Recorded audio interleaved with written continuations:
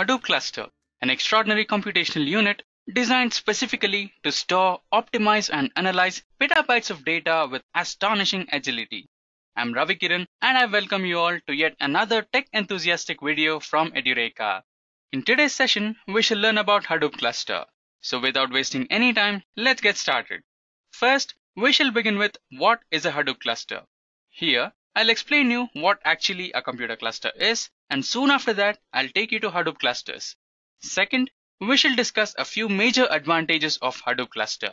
Followed by that, we shall learn a few facts about Hadoop cluster, and later on, we shall get into the core of Hadoop cluster, which is none other than its architecture. Once we finish off with the theory part, I shall get you involved into the practical session where we'll be setting up a Hadoop cluster, and finally, we shall deal with the Hadoop cluster management system, the Ambari. I hope I made myself clear with the agenda. Now let us begin with our first topic. What is a Hadoop cluster?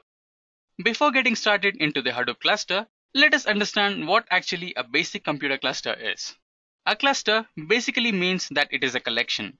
A computer cluster is also a collection of interconnected computers which are capable enough to communicate with each other and work on a given task as a single unit. Similarly, Hadoop cluster is also a collection of commodity hardware which can be computers and servers interconnected with each other and work together as a single unit. Hadoop cluster has a master and numerous number of slaves. Master assigns the task and guides the slaves. Now that we know what a Hadoop cluster is, let us now understand its advantages over the other similar data processing units. Some of the major advantages of Hadoop cluster are: Hadoop cluster is scalable, cost-effective, flexible, fast, and resilient to failure. Let us now discuss each one of them in detail. First, Hadoop cluster is scalable. Hadoop is a beautiful storage platform with unlimited scalability. Compared to RDBMS, Hadoop storage network can be expanded by just adding additional commodity hardware. While RDBMS can't scale and process huge amounts of data, Hadoop on the other hand can run business applications over thousands of computers altogether, processing petabytes of data. Second one, the Hadoop cluster is cost-effective. Traditional data storage units had many limitations, and the major limitation was related to the storage. Hadoop clusters overcome it drastically by its distributed storage topology. Hadoop clusters use commodity hardware, and the lack of storage can be handled by just adding additional storage units to the system, and the clusters functions as good as new. The third one is Hadoop clusters are flexible. Flexibility is the major advantage of Hadoop cluster. The Hadoop clusters can process any type of data, irrelevant whether it is structured, semi-structured, or completely unstructured. This enables Hadoop to process multiple types of data directly from social media. The fourth advantage is Hadoop clusters are fast. Hadoop clusters can process petabytes of data within a fraction of a second. This is possible because of the efficient data mapping capabilities of Hadoop. The fourth feature is Hadoop clusters are fast. Hadoop clusters can process petabytes of data within a fraction of a second. This is possible because of the efficient data mapping capabilities of Hadoop. The secret behind high-speed performance is that the data processing tools are always kept available on the service. That is, the data processing tool is available on the same unit where the data needed is stored. The fifth advantage is the data clusters are resilient to failure. The data loss in a Hadoop cluster is a myth. It is practically impossible to lose any data in a Hadoop cluster as it follows the data replication, which acts as a backup storage unit in the case of a node failure. So with this, let us move on to our next topic, which is related to Facebook's Hadoop cluster. Since 2004, from its launch, Facebook is one of the biggest users of Hadoop cluster. It is called as the beefiest Hadoop cluster. It approximately uses 4,000 machines and is capable to process millions of gigabytes together. Facebook has 2.38 billion number of active users. To manage such a huge network, Facebook uses multiple storage frameworks and millions of developers writing MapReduce programs in multiple programming languages. It also uses SQL, which drastically improves the process of search, log processing, recommendation system, starting from data warehousing to the video and image analysis. Facebook is growing day to day by encouraging all possible updates to its cluster. Scuba. With a huge amount of unstructured data coming across each and every day, Facebook slowly realized that it needs a platform to speed up the entire analysis part. This is when the Scuba was developed. Hadoop developers can dive into massive datasets and carry on ad hoc analysis in real time. The second update was Cassandra. The traditional data storage units started lagging behind when Facebook search team discovered an inbox search problem. The developers were facing issues in storing the reverse indices of messages sent and received by the users. The challenge was to develop a new storage solution that could solve the inbox search problem and similar problems in the future. The objective was to develop a distributed storage system dedicated to manage a large amount of structured data across multiple commodity servers without even failing for once. This is when the Cassandra was developed. The next update is Hive. After Yahoo implemented Hadoop for its search engine, Facebook thought about empowering the data scientists so that they could store larger amount of data in the Oracle data warehouse. Hence, Hive came into existence. This tool improved the query capability of Hadoop by using a subset of SQL and soon gained popularity in the world of unstructured data. Today, almost thousands of jobs are run using this system to process a range of applications quickly. Today, Facebook is one of the biggest corporations on earth, thanks to its active 2.5 billion users. Let us have an overview on the Facebook's Hadoop cluster, then let us move on to the architecture of Hadoop cluster. So this is the overview of Facebook's Hadoop cluster, which consists of web servers, ad hoc Hive Hadoop cluster, production Hive Hadoop cluster, and many more. Now that we have gone through a few facts on Facebook's Hadoop cluster, let us move on to the Hadoop architecture, which has the following components. The architecture of Hadoop consists of the following components: HDFS and YARN. Let us now begin with HDFS. HDFS consists of the following components: the name node, secondary name node, and data node. Let us discuss about each one of them in detail. Name node. Name node is responsible for running master daemons. Name node is designed to store the metadata, which means the information about the actual data, or in short, the schema of the data. Name node is the first one to encounter the client's request for data. It then transfers the request to the data nodes, which store the actual data. The name node is responsible for managing the health of all the data nodes. It receives a heartbeat from all the data nodes at a particular interval of time, and it also receives a status update of the task assigned. If any of the data node fails to respond with a heartbeat, then the name node considers the data node to be dead and it reassigns the task to the next data node. The next one is data node. Data nodes are called as the slaves of name node, and they're responsible to store the actual data and also to update the task status and health status to the name node in the form of a heartbeat. Now, the last one is the secondary name node. The secondary name node, as it speaks, is not actually a backup of name node, but it actually acts as a buffer which saves the latest updates to the FS image which are obtained in the intermediate process and finally updates them to the final FS image. Now, let us discuss about YARN. YARN, yet another resource negotiator. YARN consists of the following elements: node manager, app master, and container. Let us discuss each one of them in detail. Node manager.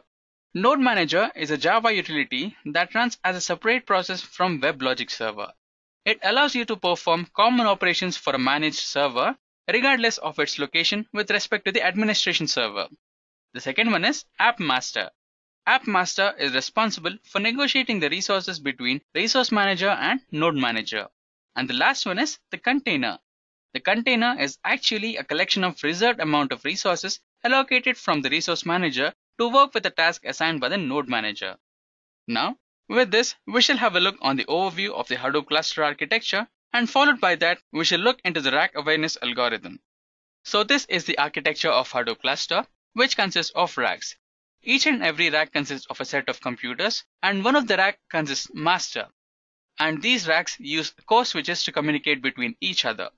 Now, let us move on to the rack awareness algorithm. The rack awareness algorithm is all about data storage. It says that the first replica of the actual data must be located in the local rack, and the rest of the replicas can be stored on a different remote rack. Let us look onto an example to understand this in a better way. Here I am having a data block on the data node 1, and the data node 1 is available on the rack 1, which happens to be our local rack. Now, according to the rack awareness algorithm, the replica of the data block in data node 1 can be stored in the remote racks, which might be rack 2 or rack 3. As you can see, the replicas have been stored in a remote rack, which is the rack number 2. Now, let us deal with a different block.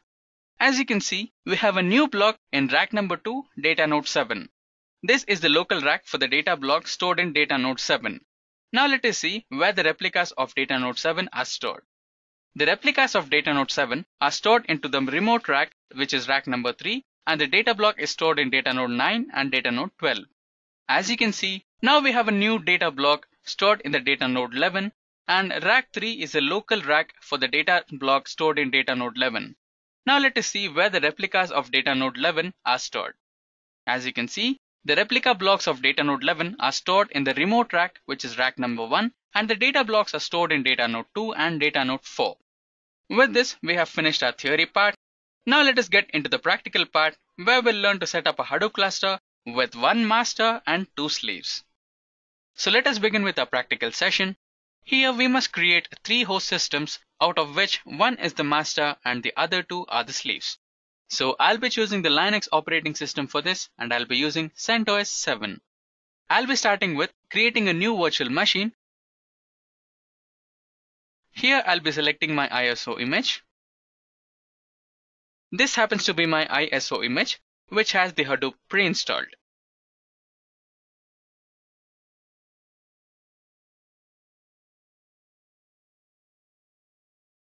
So let the process finish. And using the similar process, you must create 2 new host systems, and you must name them as Hadoop Slave 1 and Slave 2, as I have done here. As you can see, I have my Hadoop master here, and Hadoop Slave 1 and Hadoop Slave 2. Let me start each one of them. Now I have started my Hadoop master, Hadoop Slave 1 and Hadoop Slave 2.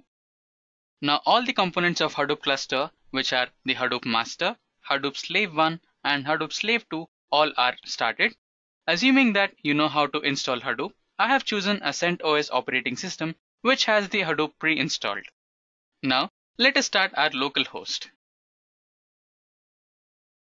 Our local host is started.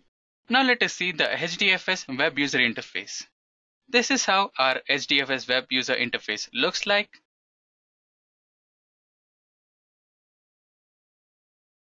And you can see our name node is in progress. And similarly, let us try to start the HDFS web user interface in our Hadoop Slave 1 and Slave 2.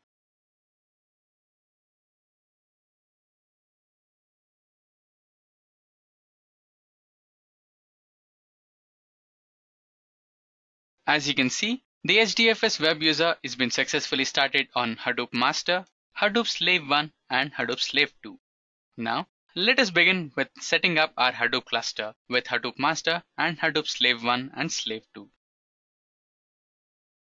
Before getting started, our first job will be getting to know the IP address of our Hadoop master.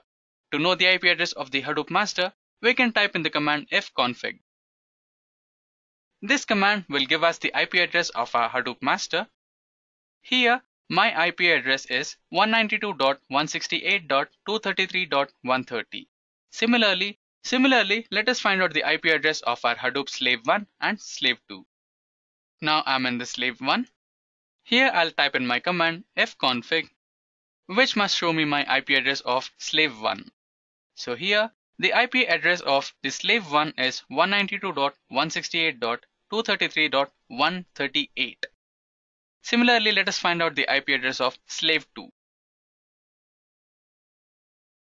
As you can see, the IP address of Slave 2 is 192.168.233.129. Now, our next job is to edit the host and set the IP addresses of the master and slaves. Now let us open a new terminal.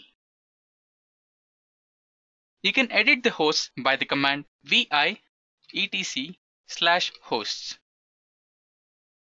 Here I have already edited the host. As you can see, I have given 192.168.207.134 as my Hadoop master and 192.168.233.128 as my Slave 1, and finally 192.168.233.129 as my Slave 2.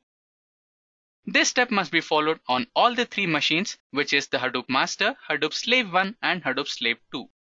Once you define the IP addresses, you can simply press escape and :WQ to exit the terminal and save the changes you made in the terminal.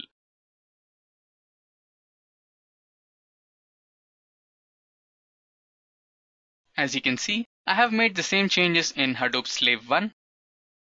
And you can also see the same changes in Hadoop slave 2. Remember, you have to follow all these changes in all the 3 machines, which includes Hadoop master and Hadoop slaves. Now we know that we have defined the IP addresses of all the 3 machines to all the 3 machines. Now let us see if they work or not. Let me open a new terminal and try to ping the Hadoop slave 1. The name of my Hadoop slave 1 is slave 1. So let me write ping to slave 1. As you can see, the ping is successful and the data is been sent to the slave 1. Now let me open a new terminal and try to ping to my next slave using the command ping. As you can see, my second slave name is slave 2. So I'll be writing slave 2 and I'll start the ping. As you can see, the ping is successful. Now similarly, let us try this on our slaves too. Let me open a new terminal on slave 1 and let me type in the command to ping the master. As you can see, the name of my master is master. So let us try to ping to the master. The ping is successful and the data is been sent. Similarly, let us try on our slave 2 if slave 2 can successfully send ping to the master or not. Let us open a new terminal and write in ping to the master. As you can see, the data has been successfully sent to the master here.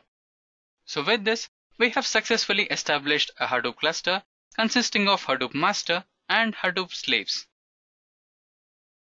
As you can see, the pings are successful. The master is communicating with both slave 1 and slave 2. And similarly, the slave 1 is communicating with master and slave 2 is also communicating with master. Now with this, we have finished our demo session. Now let us learn about managing a Hadoop cluster. Hadoop is both a command line interface as well as an API. It does not require any tool in specific for managing and monitoring utilities. Yet, there are some options available such as Ambari and Hortonworks. The most popular one is the Ambari. Let us see how does a typical Ambari user interface looks like. So this is how a typical Ambari user interface looks like.